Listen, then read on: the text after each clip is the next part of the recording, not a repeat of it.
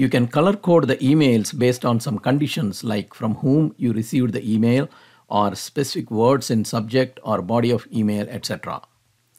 For example, you can have the emails from your manager appear in red color or with bold font in message list.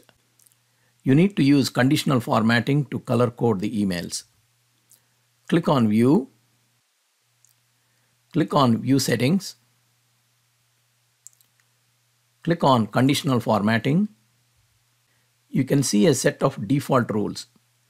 Unread messages rule makes the unread messages bold in the message list.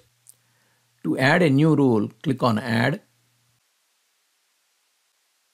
Give a name for the rule. Click on Font. Select the font, font style, font size, font color you want.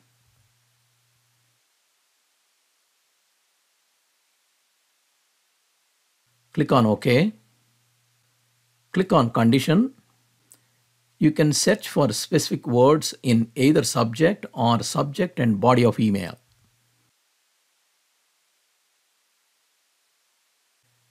You can select from whom email is received. So in this example, enter the email address. You can also set for whom the email is sent to.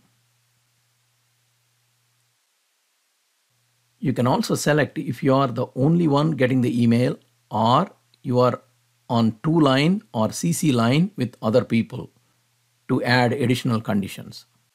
Click on More Choices to specify additional conditions. Click on Advanced to specify more criteria based on fields. Select a field. Select the condition and specify the value. After entering all the conditions, click on OK to save. Click on OK. Click on OK again. You can see the message list is changed with the font and color specified in the conditions. Keep in mind the actual message is not changed. It's only the message list that is changed.